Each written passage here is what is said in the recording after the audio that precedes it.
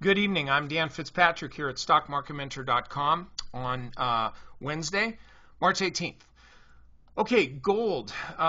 Ultimately, we're going to get to a particular gold stock, but I wanted to go over gold over the last few days. You know, it really hasn't gotten much attention because the whole Crimea thing's turning out to be much ado about nothing, at least from a market standpoint. The other stuff, don't get me wrong, I'm not minimizing the political aspect of that and the geopolitical aspect of that. However, unless somebody's here by mistake, I guarantee that not one person is interested in hearing my view on geopolitics in this area, and that would be frankly because I don't know squat about it. I just know this: the market's no longer buying gold with the excuse that, oh, it's a safe haven.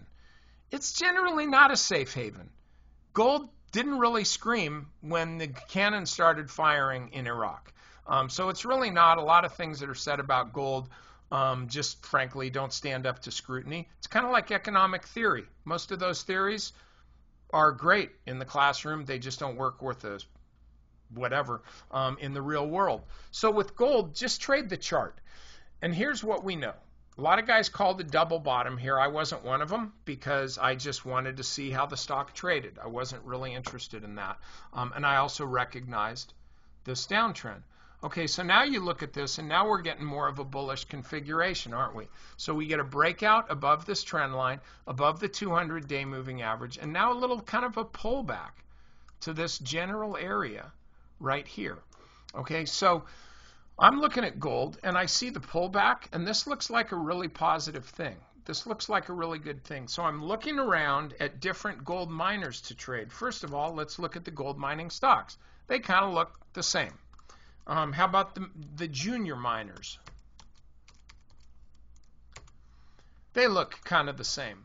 So I'm looking for a stock that I can trade. And lo and behold, Yamana Gold.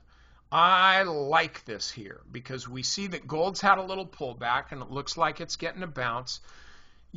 A lot of these gold stocks have been working really well, but the thing about Yamana Gold is it's trading right along the 50-day moving average. It's got the zigzags here, tracking right along support by the 200-day moving average. A little false breakout, a pullback. This is a perfect setup.